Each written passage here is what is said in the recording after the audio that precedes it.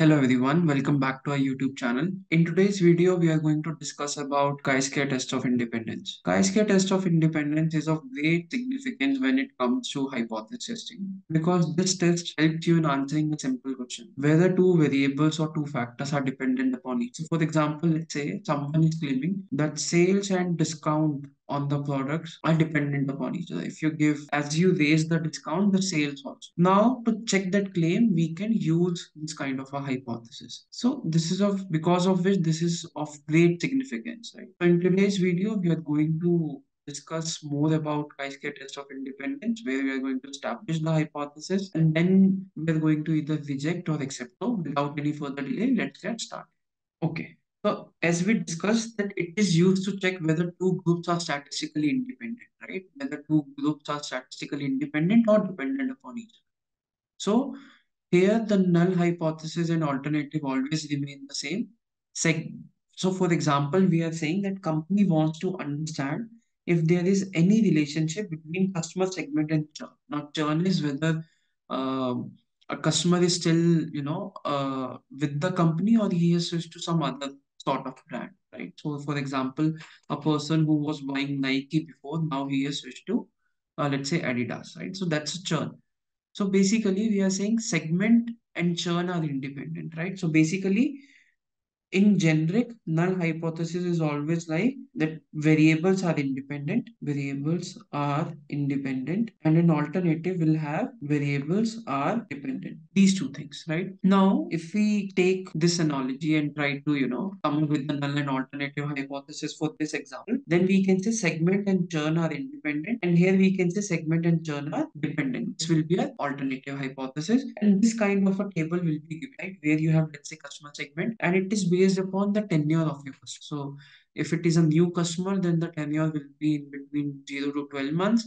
For developing, it will be 12 to 36, and for core, it will be more than 36. So here we have new, developing, and core, and then we have in new how many have churned and how much many we were able to. Similarly, in developing, we'll have how many are churned and how many we are able to retain. Same with core, and then this is total. In new, there are total 275 customers. In developing, 525 customers, and in core, 200 customers, and 94 has churned. 906 we are able to retain, and total customers were 1,000. Now we need to transform this table a bit to calculate chi-square statistics. So first of all, this is customer segment and this is class. And how we are coming up with observed? Observed is given here in the table above. So new and churn is 25 and 25 is given to us here as well. Similarly, new retain is 250 and 250 is given here, right, in the above table. Similarly, we are coming up, we are doing the transformation and converting everything into a row type of, where we have every data in the row, and here we have observed. So this is known as observed. Once we have observed, we have a formula for calculating expect. Now what is expected? The formula for calculating expected is row sum into column sum divided. So let's try to do it for new, for both churn and it. So for new, when it is churn, what is the row sum? So the row sum will be this one. This is the row sum, and this is the column sum, and this is the total sum. So what we are saying that it will be 275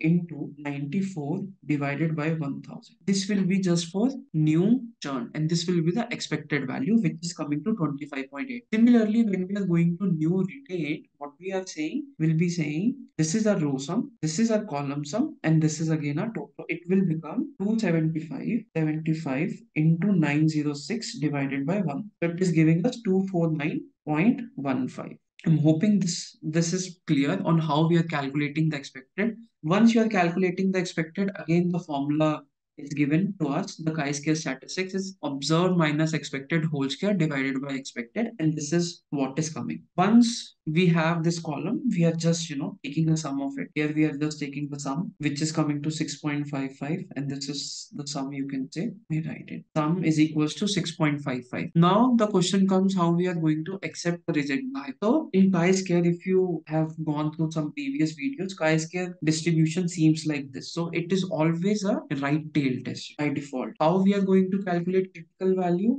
We know that a significance level is 0.05 and degrees of freedom will be rho minus 1 into column minus 1. So how many rows do we have here? 3 rows. And how many columns? 2 columns. So degrees of freedom will be 2. Just use this in the formula. Chi-square dot inverse. Since it is right tail, we are saying 1 minus alpha degrees of freedom, which is giving the chi-square critical value will be 5.99.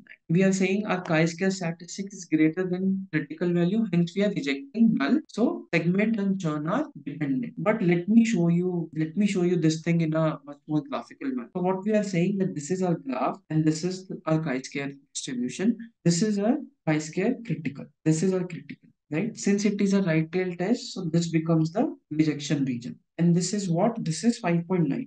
Now, what is a chi-square statistic? A chi-square statistic is 6.55, somewhere which lies. So it is coming under the rejection region. Hence, we are saying that we need to reject a null hypothesis and the final conclusion will be segment and churn are dependent. So by using this test, this can help you in answering many business questions whenever you have to say decide or check a claim whether two things are dependent upon each other. So I'm hoping now you are very clear on how we can perform chi-square test of independence and what is the significance of the same in hypothesis testing. That's all in this video. If you like the video, kindly like, share and subscribe. Till then, happy learning.